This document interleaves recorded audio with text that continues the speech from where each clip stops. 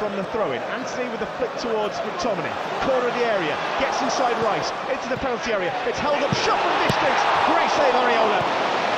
And he had to get low down to his right-hand side. Manchester United moving that ball into range quickly.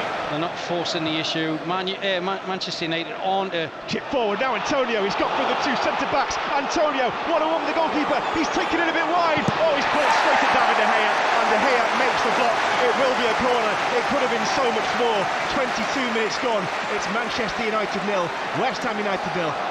West Ham United left, ball towards Emerson. Emerson cuts it into the penalty area. West Ham a chance arriving here. Shot forward and into the top corner of the net. And would you look at that? Save Benrahma. Sends the West Ham fans into delirium. Fantastic finish from Said Benrahma.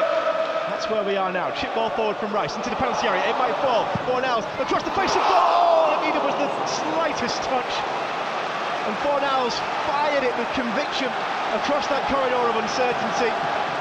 77 on the clock. Fernandes in swinger towards the goalkeeper. It's gone in! It's gone in from the corner. Wout Weghorst looked to have got the final touch.